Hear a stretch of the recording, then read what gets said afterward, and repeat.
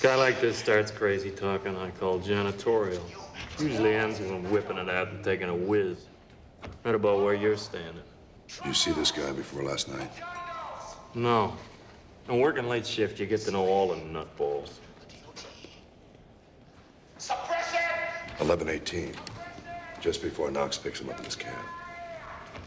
So I tell him the Seattle Tribune doesn't want his crazy-ass story. Watch this part. Guy goes bananas.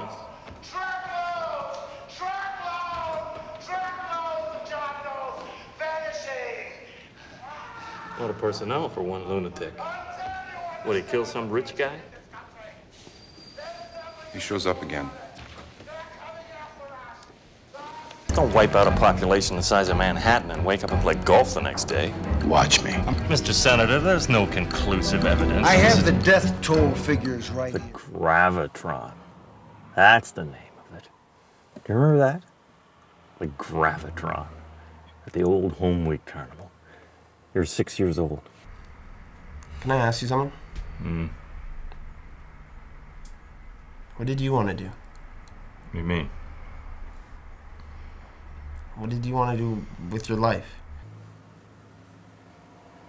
Nothing. Never mind. I need to go take a piss. When you were young, if you could have done anything. You looking at becoming a guidance counselor or something? Just answer the question. I was different then, Max.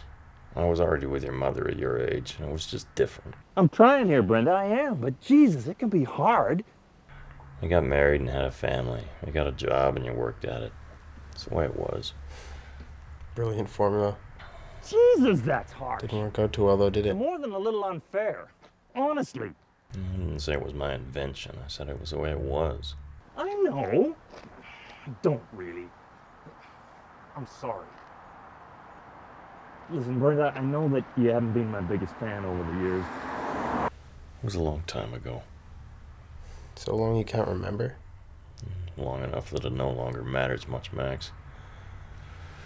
Only you can figure out what it is that you want to do with your life. And now's the time to do it. You're nearly 20 years old. Which means that you probably spent the last 5 or 6 years trying to convince yourself that you're normal. And that you probably spend the rest of your life trying to convince yourself that you're different. What does that even mean?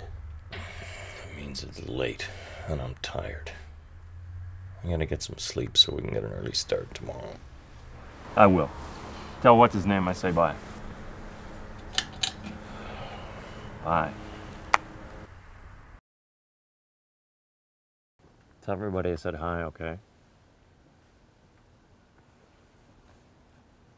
The Orbiter, by the way. What's that?